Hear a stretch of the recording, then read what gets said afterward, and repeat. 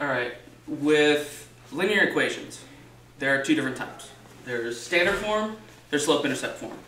The difference that we see in them, standard form, looks like ax plus by equals c. Yes, they're letters, we'll talk like that. Slope-intercept is y equals mx plus b.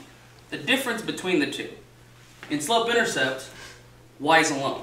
Y is all by itself, there's nothing being added to it, multiplied by it, nothing. Y is by itself. Standard form, our x's and y's are together.